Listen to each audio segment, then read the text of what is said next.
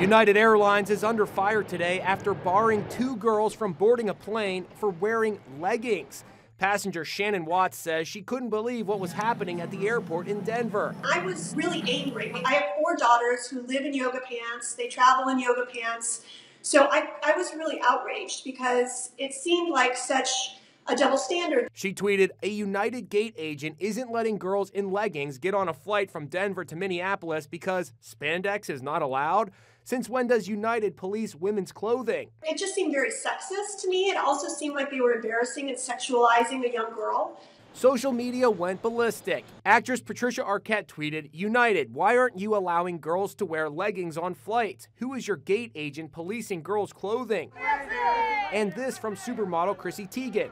"I have flown United before with literally no pants on, just a top as a dress. Next time I will wear only jeans and a scarf." William Shatner sent United this cheeky photo wearing spandex in an episode of Star Trek. United, "See, I've done it before." Responding to the firestorm, the airline went into damage control.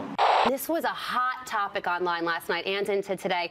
Today, United Airlines is standing by its decision. It says the young ladies who were wearing the leggings were so-called pass riders, meaning that they are relatives or friends of United Airlines employees and were flying for free or at a deep discount. All employees in pass riders are considered representatives of United. And like most companies, we have a dress code that we ask employees and pass riders to follow, the airline said in a statement. The dress code prohibits form-fitting lycra or spandex tops, pants, and dresses, offensive or derogatory words or graphics on clothing, excessively dirty clothing that has holes or tears, or anything inappropriately revealing. Well, they have a dress code, which is absolutely allowed.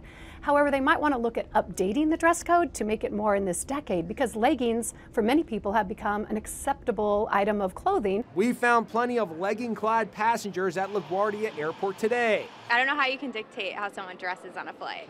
The company clarified its rules with a posting on the United website. "To our customers, your leggings are welcome," specifying that the anti-leggings dress code only applied to pass riders. I think the best thing they can do going forward is to say, this is our policy, we're going to take a close look at how this was handled, and then just let it go.